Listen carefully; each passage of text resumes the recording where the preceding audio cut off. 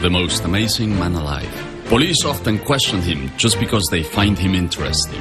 He once counted to infinity, twice. His picture is worth 1 billion words. He is both left-handed and right-handed. It only takes him 20 minutes to watch 60 minutes. He can't judge a book by its cover. He uses Tabasco sauce instead of Baisin.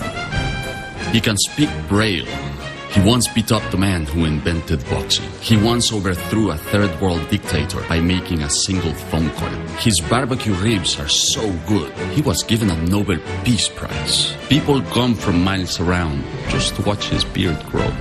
He was turned down for the lead in Cool Hand Luke because he was too cool. He never asked for directions because he is never lost. He had to walk to school, uphill, both ways, in the snow, barefoot. There is no loofah in his shower. He uses an SOS pack. He has had a full-time job since he was 2. He is not afraid of the dark. The dark is afraid of him. His favorite food is steak. Sometimes he even cooks it. He won the Pulitzer for a grocery list he scribbled out on a napkin. He once was named Man of the Year on January 11th. He does not lift weights.